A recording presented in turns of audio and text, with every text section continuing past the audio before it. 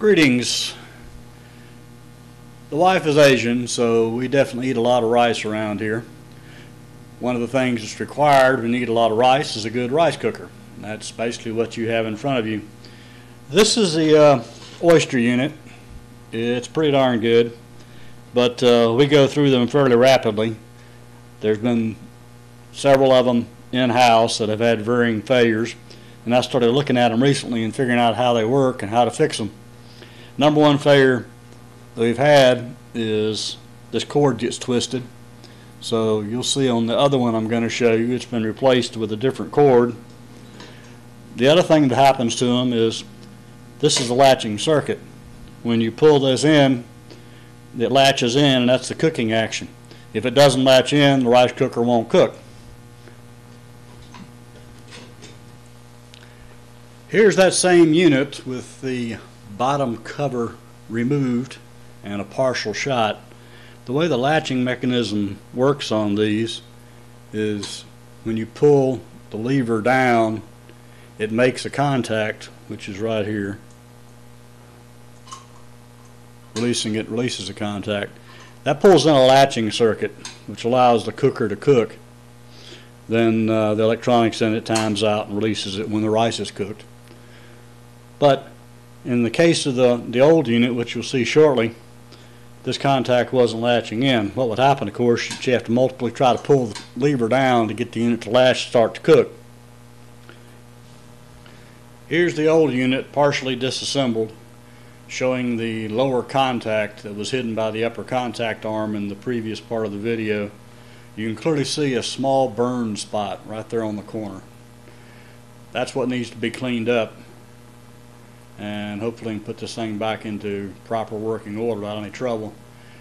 The next portion of the video, I'll show you what the upper arm looks like, and we'll take a look at it when it's completely reassembled and ready to cook again. Here's a partial view of that upper control arm. You can clearly see that little burn mark right in the middle of it. I'm going to clean both upper and lower contact arms off with a Dremel tool, and that should take care of my problem. Then I'll put it all back together and we'll see how it works. Okay, and here's the upper and lower contact arms after I've cleaned them with the Dremel, and this should take care of the problem. Those little burn spots would be just enough where sometimes it wouldn't make electrical contact.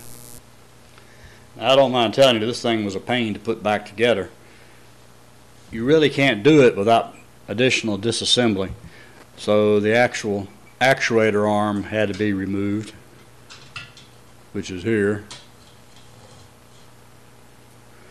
and the screw on the inside that holds this assembly together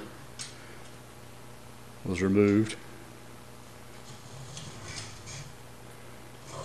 That allowed me to push the button assembly back in the inside of the unit where I could get to it to put this little assembly here back together. It's impossible to do horizontally, and it's too tight to get your hands in there. So I had to disconnect the 3 wires that were going across the top here, then go in and line up the actuator arm by bending the upper contact arm to get the points back in the center. Now it should work much better than it even did before.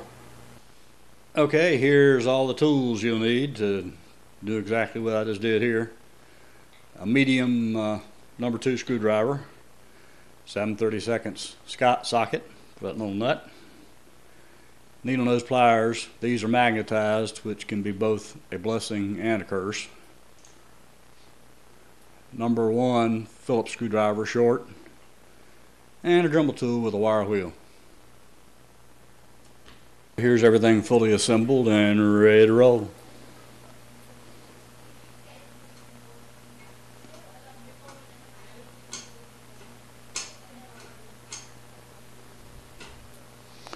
Working exactly like it should be. That wraps this one up. Take care, y'all. Come back and see me again soon.